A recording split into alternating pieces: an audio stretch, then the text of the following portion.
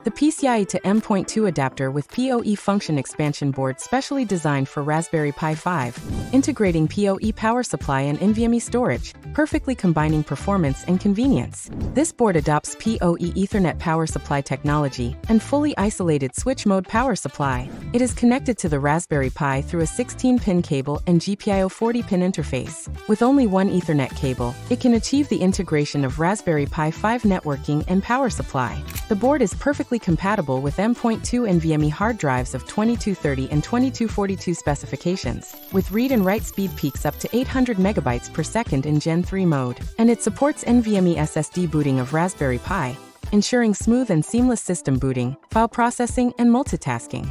The onboard dual LED indicator lights display real-time device operation status, making the device status clear at a glance.